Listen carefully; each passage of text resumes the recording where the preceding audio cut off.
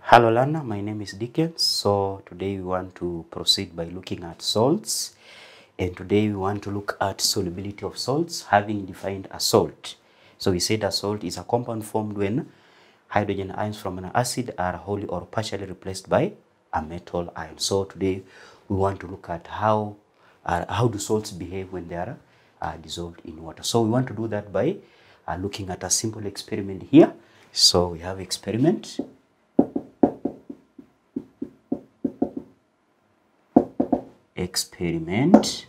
So I'll give you the procedure. So the first thing you do, you label procedure number 1. Label 4 test tubes. You label them as follows. Label them 1, 2, 3, and then 4. Then secondly, you put a small quantity of sodium sulfate in tube 1. Then the next one, sodium carbonate in tube 2. Sodium nitrate in tube 3, and sodium chloride in tube 4. So having labeled the 4 test tubes, so you take the first test tube, you put sodium sulfate. The second test tube, you put sodium carbonate. The third test tube, you put sodium nitrate. And the fourth test tube, you put sodium chloride. Then number 3, you add about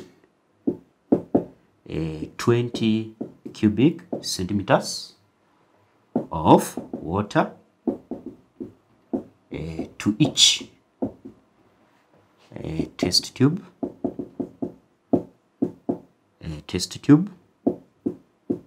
And shake. So we are simply shaking well to make sure that the salt dissolves. If it does not dissolve, you warm. Of course, you warming using some source of heat. Then number 4, you repeat the procedure using potassium sulfate instead of sodium sulfate, potassium carbonate instead of sodium carbonate, potassium nitrate instead of sodium nitrate, and lastly potassium chloride instead of sodium chloride. So you're just repeating the procedure. You put in a test tube, and then you add water, then you shake. Number 5, repeat the process using samples of different salts, and then after which you record your results in the table below. So we are saying for those salts which will dissolve, you'll put a tick. For the salts which will be insoluble, you'll put an X. So put a tick, this mark for soluble ones, and X for insoluble salts. So learner, this is how our table will look like. We are having a table of the results of solubility of salts. So our table will look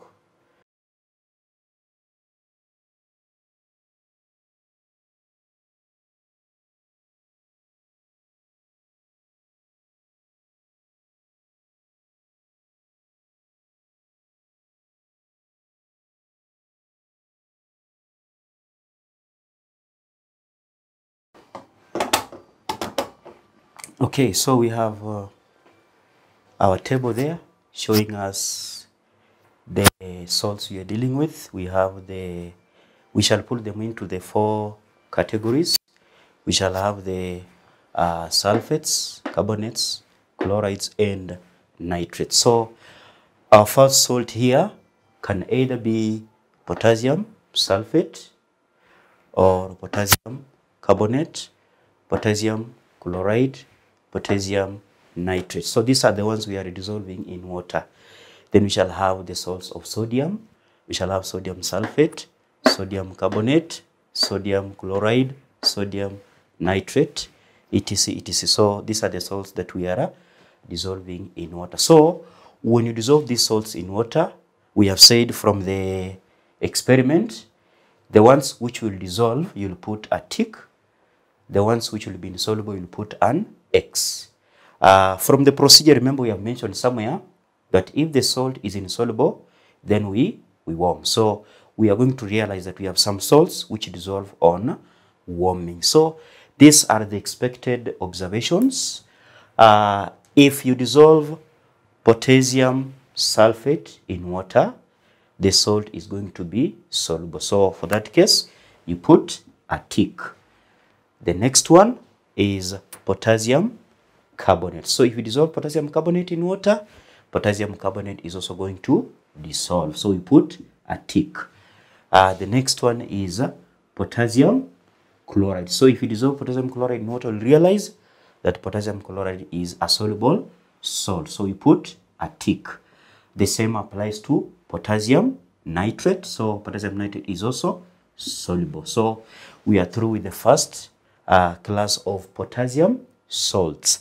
The next one, we are going to look at the salts of sodium. So we are going to have sodium sulfate, followed by sodium carbonate. Then we have sodium chloride. Then we are going to have sodium nitrate. So observations, we are saying if you dissolve sodium sulfate in water, the salt is soluble. Also, the same applies to sodium carbonate. Sodium carbonate is also soluble. It also applies to sodium chloride, it's soluble. And then lastly, sodium nitrate. So we can see the salts of both sodium and potassium are soluble in water. So the next one is calcium salts. We have calcium sulfate, calcium carbonate, calcium chloride, calcium nitrate. So how do they behave when they are dissolved in water? So we start by calcium sulfate. For the case of calcium sulfate, we'll realize that calcium sulfate, when you put in water, part of it will dissolve and then some of it will remain. And for that reason, we are saying that calcium sulfate is a salt that is slightly soluble. So here, for calcium sulfate, we say this one is slightly soluble. So if you dissolve in water, not all of it will dissolve. Some of the salt will remain, and for that case, we say calcium sulfate is slightly soluble. When it comes to calcium carbonate, if you put calcium carbonate in water, you'll realize that calcium carbonate is insoluble. And for that case, we put an X. So X means it is insoluble in water. Next, we have calcium chloride. If you dissolve calcium chloride in water, you'll realize that calcium chloride is a soluble salt. So you put a tick. Then the last salt of calcium is calcium nitrate. Calcium nitrate dissolved in water, it's a soluble salt, and therefore our correct observation is there is a tick. Next, we have the salts of magnesium. We have magnesium sulfate, magnesium carbonate, magnesium chloride, magnesium nitrate. So these are the expected observations. If you dissolve magnesium sulfate in water, it's going to dissolve. Therefore, we put a tick. Magnesium carbonate dissolved in water, it will not dissolve. And for that case, we are saying magnesium carbonate is insoluble. So we put an X. Magnesium chloride, it's a soluble salt. So we put a tick. Magnesium nitrate is also a soluble salt. Therefore, we put a tick. So those are the salts of magnesium. Next, we come to the salts of aluminium. We have aluminium sulfate. If you dissolve aluminium sulfate in water, it's going to dissolve. And for that case, our observation is we are going to put a tick, meaning aluminium sulfate is a soluble salt. Next, we have aluminium carbonate. So I want us to understand that aluminium carbonate, a salt by the name aluminium carbonate does not exist because the salts of aluminium normally hydrolyze in water to produce an acidic solution. And for that case, for this observation, we are going to put a dash, meaning aluminium carbonate does not exist. Because of that reason, that aluminium salts hydrolyze in water to produce an acidic solution. So therefore, we are putting here a dash because aluminium carbonate as a salt does not exist. So next we move to aluminium chloride. So if you dissolve aluminium chloride in water, it's going to dissolve. Therefore, we put a tick. We have aluminium nitrate, our last aluminium salt. So aluminium nitrate, if you dissolve in water, it's going to dissolve. So you put a tick. Next, we have the salts of zinc. We have zinc sulfate, zinc carbonate, zinc chloride, and zinc nitrate. Observations. Zinc sulfate is a soluble salt, so we put a tick. If you dissolve in water, zinc sulfate will dissolve. Zinc carbonate, if you dissolve zinc carbonate in water, the salt will not dissolve, and for that reason, we are going to put an X, meaning zinc carbonate is insoluble in water. Then we have zinc chloride. Zinc chloride is going to dissolve, therefore we put a tick. Lastly, we have zinc nitrate. Zinc nitrate dissolved in water, it's going to dissolve in water. Next, we have the salts of iron. We have iron sulfate, iron carbonate, iron chloride, and iron nitrate. So these are the expected observation. Iron sulfate dissolved in water is going to dissolve, therefore we put a tick. Iron carbonate dissolved in water, the salt is insoluble, therefore we put an X. We have iron chloride. Iron chloride is also going to dissolve in water, therefore we put a tick. Then we have iron nitrate. Iron nitrate dissolved in water, it's a soluble salt, so you put a tick. Next, we have the salts of lead. We have lead sulfate. We have lead carbonate, lead chloride, and lead nitrate. All these are examples of salts. We have only put them into categories depending on the anion that is there. So we have 4 anions. We have sulfates, we have carbonates, we have chloride, and we have nitrates. Now, lead sulfate dissolved in water, the salt is insoluble. Therefore, we put an X. Lead carbonate dissolved in water, the salt is also insoluble, so therefore you put an X. And then we have lead chloride. Lead chloride, if you dissolve it in cold water, it will not dissolve. So how do you make lead chloride to dissolve? You make it to dissolve by simply warming the mixture. So therefore we are saying that lead chloride will dissolve in hot water. So here we are saying soluble in hot water. And then we have lead nitrate. Lead nitrate dissolved in water, the salt is going to dissolve. Therefore, we put a tick. Next, we have the salts of copper. We have copper sulfate, we have copper chloride, copper carbonate, copper chloride, then copper nitrate. Expected observations. Copper sulfate, if you dissolve copper sulfate in water, it's going to dissolve. Therefore, you put a tick. Then the next one, we have copper carbonate. Copper carbonate in water, it's going to be insoluble. Therefore, you put an X. Next, we have copper chloride. Copper chloride dissolved in water. The expected observation is going to be insoluble. Therefore, we put an X. And then lastly, we have copper nitrate. So copper nitrate dissolved in water, it's going to be soluble in water. Therefore, we put a tick. Lastly, we have the salts of barium. Barium, we start by barium sulfate. Barium sulfate, when it's dissolved in water, it's going to be insoluble. And for that case, our table, we're going to put an X, meaning barium sulfate is insoluble in water. Next, we have barium carbonate. If you dissolve barium carbonate in water, it's going to be insoluble. Therefore, you put an X. Next, we have barium chloride. Barium chloride, this one is soluble in water. Therefore, we put a tick. And then lastly, we have barium nitrate. So barium nitrate, dissolved in water, the salt is going to be soluble. So, learner, we are saying these are the expected observations from the experiment we have mentioned earlier. So, having said that, I now want us to look at a summary. From the table, you can see that both potassium and sodium, you can see their salts. Potassium sulfate, potassium carbonate, potassium chloride, potassium nitrate, all these are soluble. The same applies to sodium sulfate, sodium carbonate, sodium nitrate, and sodium chloride. So, in summary, we are saying that all salts of both sodium and potassium are soluble in water. That's the first observation you can make from this table.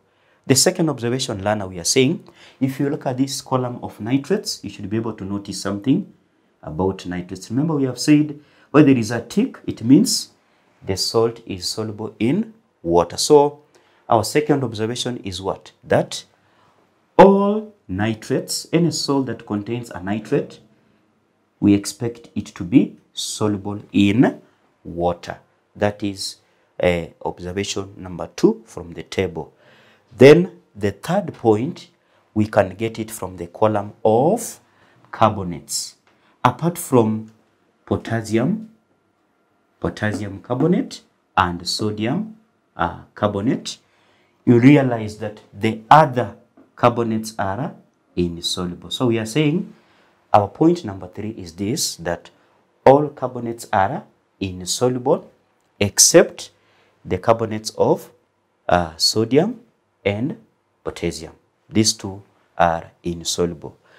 Our fourth point, conclusion, is obtained from the column of sulfates. You can see, apart from lead sulfate and barium sulfate, the other sulfates are soluble in water. So we are saying that all sulfates are soluble in water with the exception of lead sulfate and barium sulfate. And lastly, our conclusion point is on chlorides. You can see, apart from lead chloride, we are saying the other chlorides are soluble in water. Of course, we have said lead chloride is soluble in hot water. So, learner, we want to come with a conclusion basing on those observations that we have seen there. So, conclusion, our first point. Conclusion, our first point is as follows. That all salts of sodium, potassium are soluble in water. All salts of sodium, potassium. So we can add ammonium because ammonium is another example of a positively charged ion. And ammonium are soluble in water. Think of any salt that has the word sodium, that has the word potassium, that has the word ammonium. Sodium sulfate, potassium carbonate, ammonium nitrate. So long as it has these three cations, then that salt will be soluble in water. That's number one. Number two, all nitrates are soluble in water. We can see that from the table earlier on. Any nitrate you can mention, sodium nitrate, potassium nitrate, magnesium nitrate, any nitrate you think of, then if you dissolve it in water, that nitrate will be soluble in water. Our third point about conclusion is coming from carbonates. We have said earlier that all carbonates are insoluble. That's the point we are repeating, that all carbonates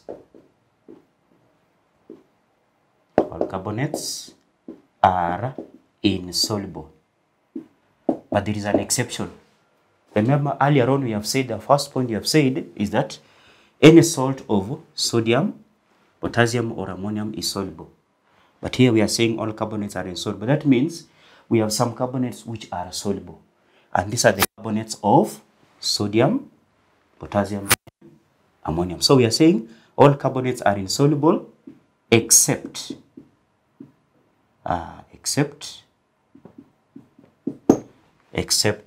carbonates of sodium, potassium, and ammonium. So we have said earlier on that from the conclusion point number one, potassium, sodium, and ammonium salts are soluble. But here we are saying all carbonates are insoluble. That means the carbonates of these three, sodium, potassium, and ammonium, if you put them in water, they'll dissolve in water. So we are saying if you put sodium carbonate in water, it will dissolve. Put ammonium carbonate in water, it will dissolve, as well as potassium carbonate. Our fourth point of conclusion is coming from sulfates. We are saying that from the table we said earlier on that all sulfates are soluble. So that's the point we are emphasizing, that all sulfates are soluble. But we mentioned the ones which are insoluble. We said barium as well as lead sulfate. So these two are insoluble. So otherwise the rest are insoluble. So we are saying all the sulfates are soluble except barium sulfate and lead sulfate. But remember we said calcium sulfate is slightly soluble in water. So it's good we also mention that one, that calcium sulfate is slightly soluble. Calcium sulfate is slightly soluble. Then our last point of conclusion is coming from chlorides. So we said from the table, chlorides are, most of them are soluble. So that's the conclusion we are coming up with, that all chlorides are soluble. All chlorides are soluble. And remember we have said, we gave an example of the one that is soluble in hot water, and that was lead chloride. So it's good we mention that lead chloride is soluble in hot water. So you can only make lead chloride to dissolve when you warm the mixture. So, learner, we are saying that from these 5 points, the salts of sodium, potassium, and ammonium are soluble. Our second point is that all nitrates are soluble. Our third point is carbonates. All carbonates are insoluble. All carbonates are insoluble. All nitrates are soluble. And then all sulfates are soluble. All chlorides are soluble. We have given exceptions. So we have come to the end of our lesson.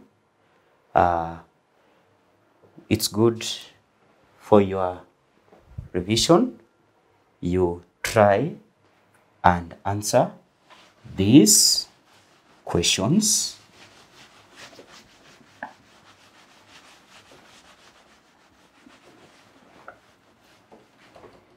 So I want you to try these questions.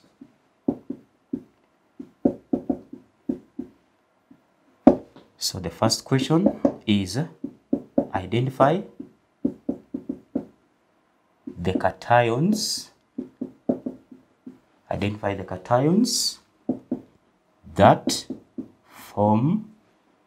Identify the cations that form soluble salts. That's our first question. Our second question is comment on the solubility. Comment on the solubility of sulfates. Give a brief comment on sulfates. Give a brief comment on chlorides. Give a brief comment on carbonates. And give a brief comment on nitrates. And that will be the end of our lesson for today. I want to thank you for being a good student, and I wish you the best.